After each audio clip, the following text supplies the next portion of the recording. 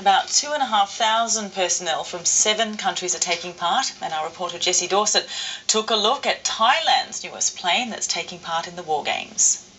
This is the Gripen fighter jet here in a hangar on Darwin's Air Force Base. Thailand owns 12 of these planes. Half of their fleet are flying here in the top end for exercise Pitch Black.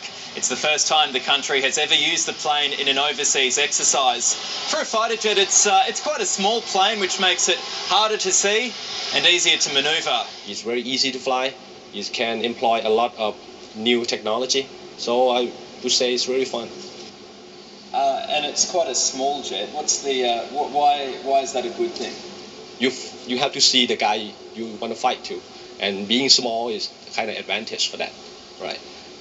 And it's very to maintenance too. It's small. You cannot fit the F-16 into this hangar. We can fit three Gripen into this hangar, so that's a good thing.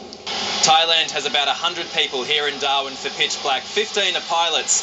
They're flying with air crew from 6 other countries, including the United Arab Emirates and France, over 3 weeks.